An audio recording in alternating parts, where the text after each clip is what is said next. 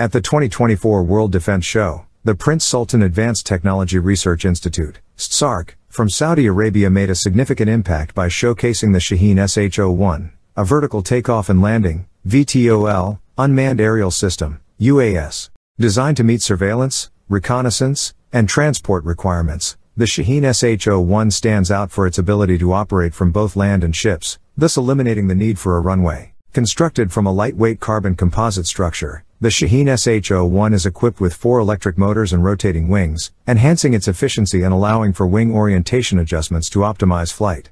To ease transportation, its wings and tail can be detached. This drone can reach a maximum altitude of 3,000 meters and has a maximum flight endurance of 3 hours, thanks to its hybrid power system. The Shaheen SH-01 features a stabilized EO/IR day/night vision system capable of scanning and tracking objects, and communicates via an SC-band, Omni, data link with a maximum range of 50 kilometers.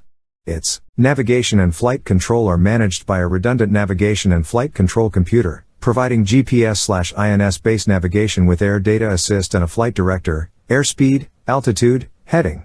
With a wingspan of 3 meters, a maximum takeoff weight of 40 kilograms, and a payload capacity of 4 kilograms, the Shaheen SH-01 offers a versatile solution for missions requiring speed and powerful flight performance. Its 8 electric motors ensure high performance, while its variety of payloads, including high-resolution cameras and electronic warfare equipment, underline its operational flexibility. The development of the Shaheen SH-01 drone by Saudi Arabia is part of a broader strategy to enhance its military production capabilities.